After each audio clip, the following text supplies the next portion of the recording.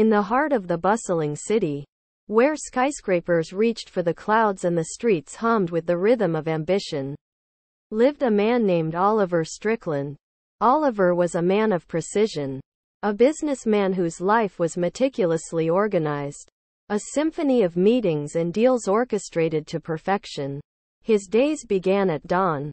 With the sun barely peeking over the horizon, Oliver would stride into his sleek, modern penthouse, adorned with the trappings of success, contemporary art, minimalist furniture, and floor-to-ceiling windows that framed a panoramic view of the city below. His wardrobe was a reflection of his personality: crisp suits, polished shoes, and a collection of silk ties meticulously color-coordinated. As the CEO of Strickland Enterprises, a conglomerate with interests spanning from technology to real estate, Oliver had built an empire from the ground up. He was known for his sharp mind, unwavering determination, and the ability to turn any situation to his advantage. His colleagues respected him, his rivals feared him, and the media followed his every move. Oliver's daily routine was a well-choreographed dance. He would start the morning with a rigorous workout, pushing his body to match the sharpness of his mind. A quick shower, a glance at the financial news, and he would be ready to conquer the day. The city was his kingdom, and he navigated its streets with the confidence of a man who had earned his place at the top. His first destination was always Strickland Tower, the towering skyscraper that housed the headquarters of his empire. The elevator ride to the top floor was a moment of reflection for Oliver. As the doors opened, revealing a sweeping view of the city, he felt a surge of pride. This was his domain, and he ruled it with an iron fist wrapped in a velvet glove. The day unfolded in a series of meetings, each one a strategic move in the grand chess game of business. Oliver's mind was a calculating machine, analyzing data, predicting market trends, and making decisions that would shape the future of his company. He was surrounded by a team of capable executives, but it was his vision that set the course. In the midst of his corporate conquests, Oliver found solace in the quiet moments. The rare breaks between meetings were spent on his private balcony, sipping black coffee and gazing at the city below. He marveled at the pulsating energy, the ebb and flow of life that mirrored the stock tickers in his office. However, Oliver's meticulously constructed world was not without its cracks. The sacrifices he made for success had left him with a personal life that resembled a neglected garden. Relationships, friendships, and even family ties had withered away in the shadow of his ambitions. The penthouse that symbolized his triumphs was also a lonely sanctuary.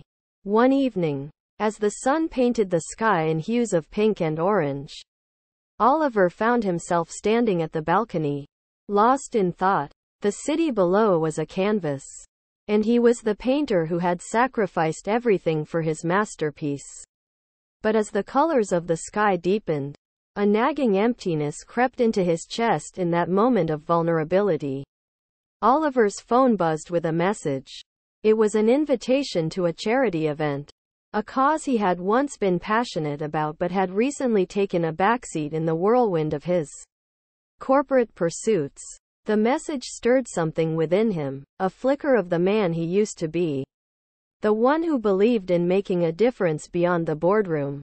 As he stood there, torn between the world he had built and the one he had left behind, Oliver made a decision. The following evening, he traded his tailored suit for a tuxedo and descended from his ivory tower to attend the charity event. The atmosphere was different from the sterile corporate environments he was accustomed to: warmth, compassion, and a genuine desire to create positive change. As Oliver mingled with people who were dedicated to making a difference, he felt a spark of something he had long forgotten: connection. Conversations flowed effortlessly. Laughter echoed through the room.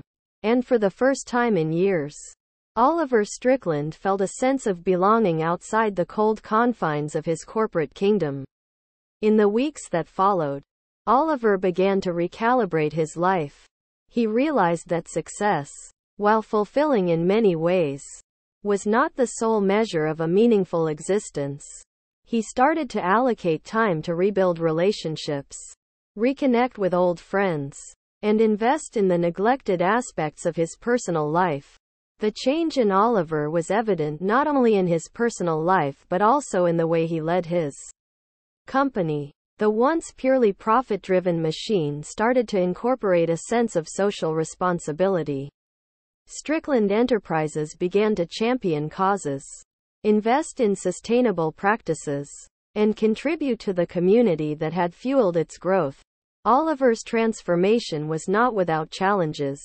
There were skeptics within his own ranks who questioned the shift in focus. But he navigated these waters with the same resilience that had propelled him to the top.